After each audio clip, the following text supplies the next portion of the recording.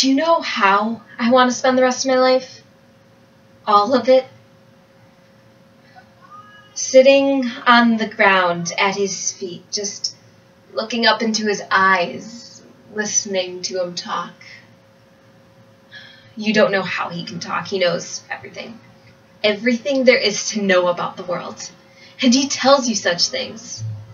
Things you've always known in your heart to be true, but you didn't know exactly how to say them yet.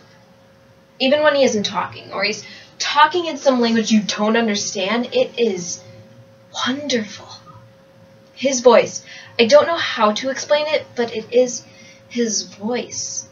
A voice that seems as if it has been talking to you ever since the day you were born. You don't hear it with your ears, but with your whole body. It's like the air, which you see, breathe, and taste, which smells so sweetly in the garden under the tree of paradise. Mother, the first day he said to me, Teresa. You see, what a simple thing it was. My name, Teresa.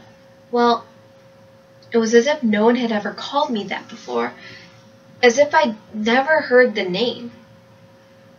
And after he was gone, I ran up and down the street saying to myself, Teresa,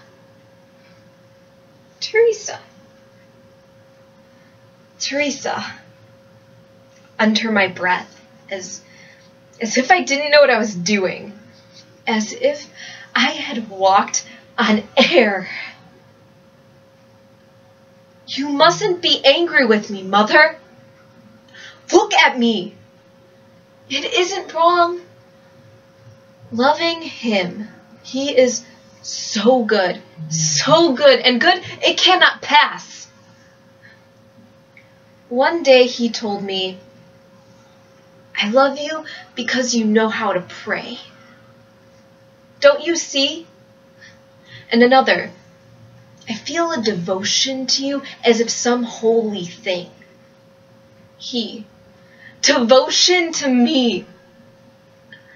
And whenever I think of that, it seems as if I am growing better, as if all at once I was capable of everything there was to do or suffer in the world, as to always have him feel that way. Thank you.